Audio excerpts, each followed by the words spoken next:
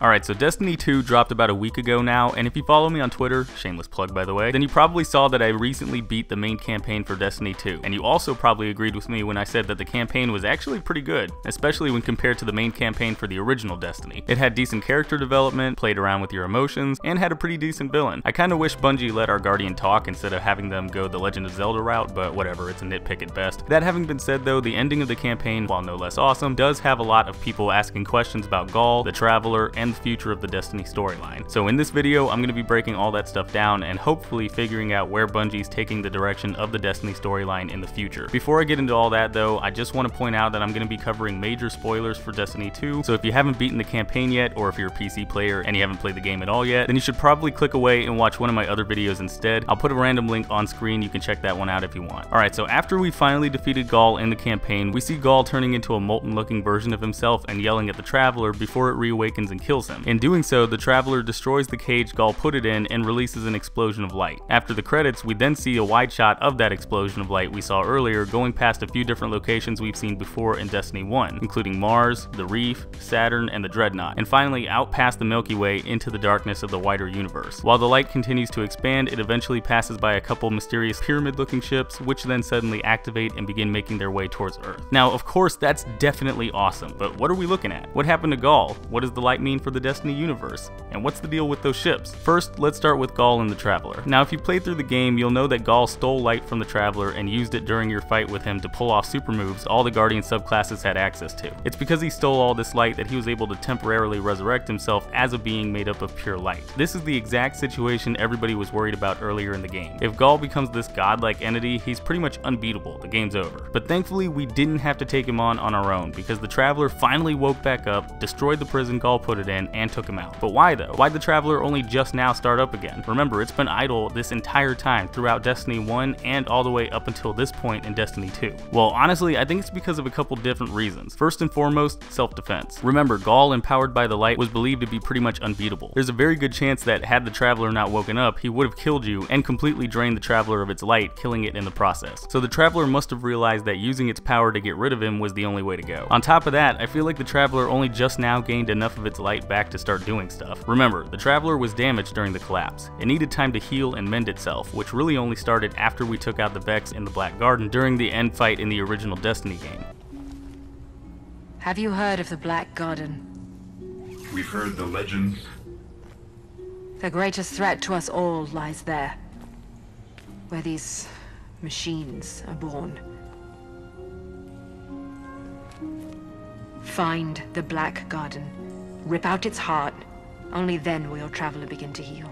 Considering that was a somewhat recent event, it's not hard to imagine that it took a little while for the Traveler to get back up and running. Alright, so now that we've talked about Ghaul, we can talk a little bit about that explosion of light and what that means about the mysterious ships hanging around outside the galaxy. So I'm pretty sure it's obvious that this new expansion of the light signals the beginning of a new golden age, right? I mean, it's been said before in Destiny 1 that the original golden age started when the Traveler spread its light out across the galaxy, allowing humans to live longer, use new technologies, and travel to other planets. Now that the Traveler's woken up again, I'm thinking this is what allows humanity to spread out again, and in real life will be the excuse to give us players access to new locations and weaponry. Given what we see in the cutscene, this new golden age will also be the excuse to bring those weird ships down to Earth. But what are they though? Well, I'm thinking these really aren't ships, but they're really the physical embodiment of the darkness, similar to how the Traveler is the physical embodiment of the light. I mean, it's definitely not a coincidence that these things only activated after the Traveler woke back up, right? Now, I know game director Luke Smith mentioned in an interview with Kotaku that Bungie originally had no clue what the darkness was really supposed to be when they were coming up with Destiny 1, and mentioned that Bungie was writing the idea of the darkness out of the main campaign for Destiny 2, stating, "You will not be talking about the darkness in the game."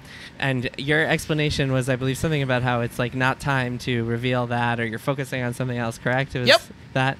Tell me the truth. Is it because none of you have any idea what the darkness actually means? I think that at a point, just totally candidly, we had no idea what it was. Straight up, we had no clue. I'm glad you're being candid. Yeah, we didn't know what it was, and we for a period, for a period, we chose we were gonna lump all the races, and you see this in the tooltips in the game, minions of the darkness, and we had taken all the races and just said like, they'll just be the darkness. Okay. But that's like not what the IP deserves. It's like literally not. I'm glad you're admitting this. And so what we're doing with Destiny 2 is we are deliberately telling a story about the light and what it means to be chosen. Okay. And as such, like, we're in the process of like removing the term darkness from the game. This is the reason why when you die, the screen doesn't read "the darkness has consumed you" anymore, like in Destiny 1, but rather your light fades away. That having been said, I don't think the darkness was completely erased from Destiny lore like some people seem to think, but rather that Bungie simply kept from referring to it directly in Destiny 2, just so that they had enough ambiguity and time to give the darkness a proper look and a more concrete description, both of which I think we'll definitely see either in a future piece of Destiny 2 DLC or in the main campaign of Destiny 3 if Bungie really decides they want to stretch the mystery out that long. How do we know this? Well, let's take a look at the evidence. For one thing, it's been said multiple times throughout both Destiny 1 and 2 that the darkness and the Traveler are mirrors of each other, polar opposites that need each other to balance the universe out. In the original Destiny, there's a couple different quotes you can hear from Xur, one of which being, "Your Traveler has a dark mirror." Speaking of mirroring one another, in the lore entry for the exotic ship Symmetry Flight, we get a quote from the warlock Ulan Tan, himself a believer that the Traveler and the darkness are essentially yin and yang, that reads, "I propose a simple experiment. Look around.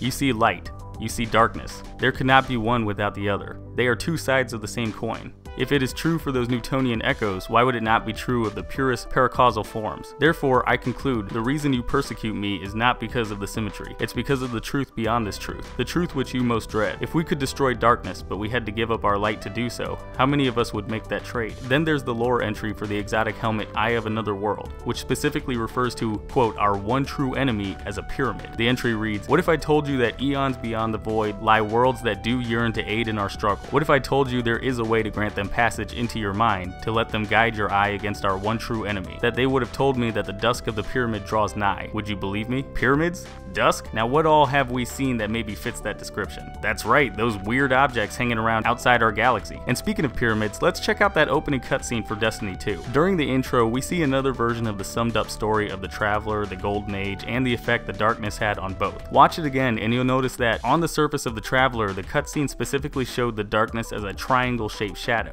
Interesting. And then, probably the most damning piece of evidence yet, we've actually seen these things before, all the way back before Destiny 1 came out. Take a look at these rough sketches of some of the main enemy races in Destiny featured during a talk at the 2013 Game Developers Conference. In it, you'll notice depictions of the Vex, the Fallen, the Cabal, the Hive, and a mysterious fifth alien race. We've never seen or heard anything about this race since, but you'll notice that they happen to be paired up with the same weird pyramid ship-like things from the ending of Destiny 2. We saw these same ships in another piece of concept art featured earlier in the same talk, this time with just a tiny bit more detail. Not only do these things look identical to the ships we saw at the end of the game, but they're also clearly flying around at cloud level on some unknown planet. And finally, going back to the Kotaku interview, if we skip forward a little bit, there's a moment when Smith mentions the following. Because when we are going to talk about darkness next, we need you to know what it is and have a plan for it.